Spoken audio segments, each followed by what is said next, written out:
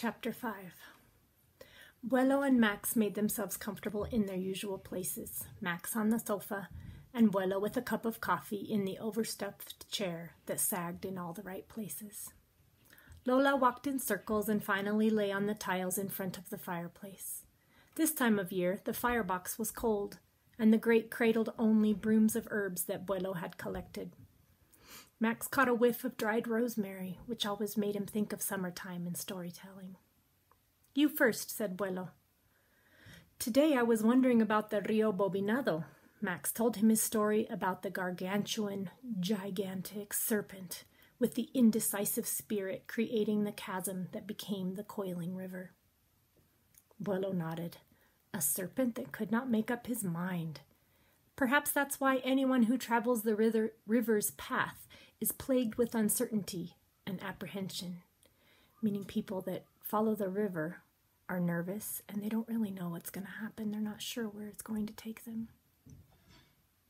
"Is that true, Buelo?" Buelo smiled. "It could be.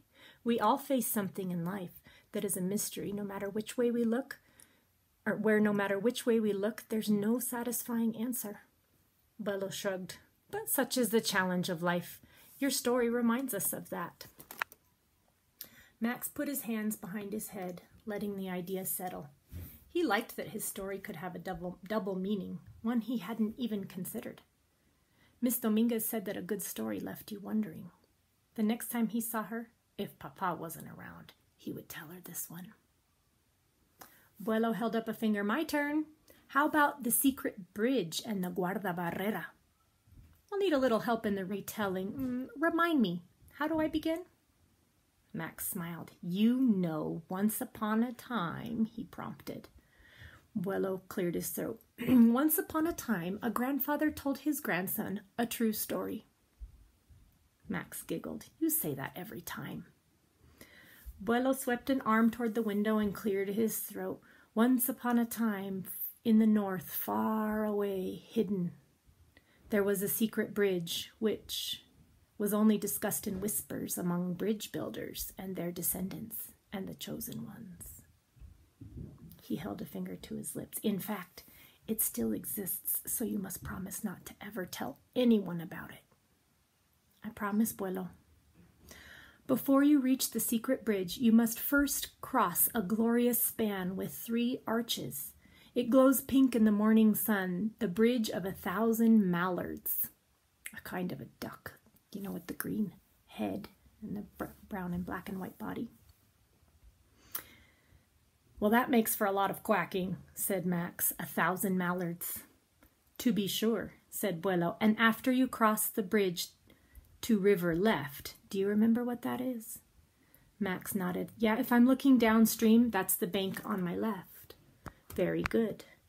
After you cross to river left, you follow the bank north for another hour until the channel grows weary of all its meanderings and loses its long ribbon, becoming deep and calm.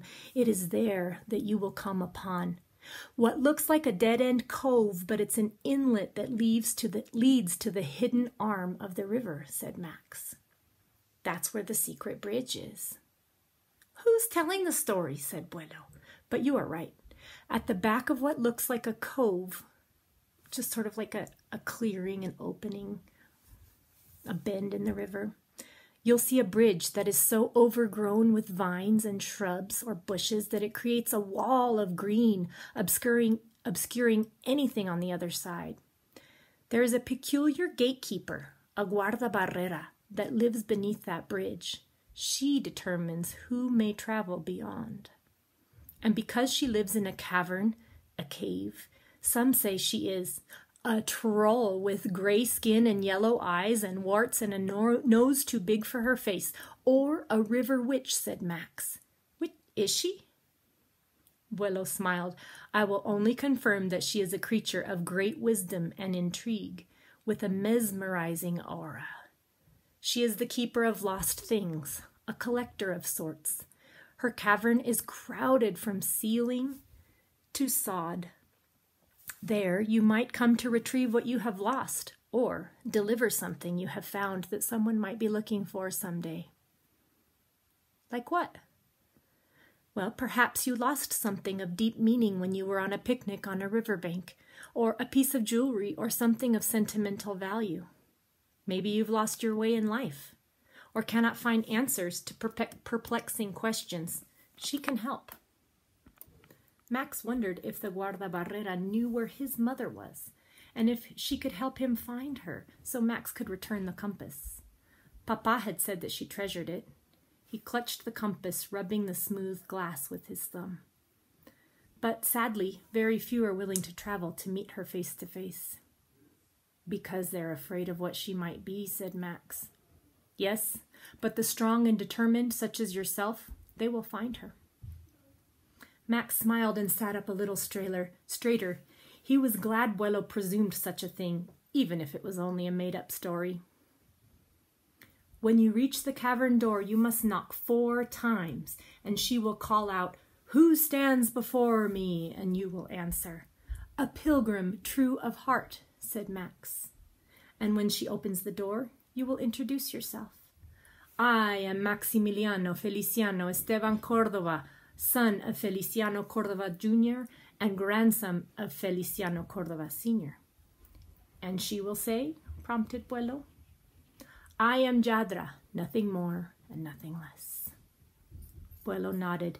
If you're very fortunate and indeed true of heart, she may invite you on a journey upriver where you might, he cupped his fingers, hold in the palm of your hand,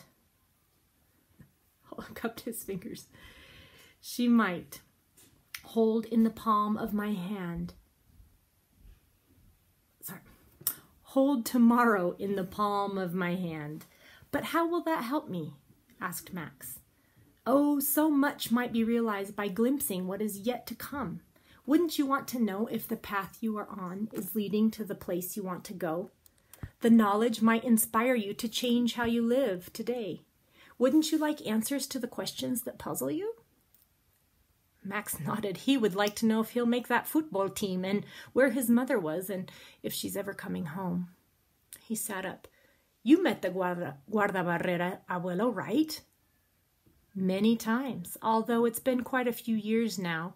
Once we even had tea, which she served in a china cup.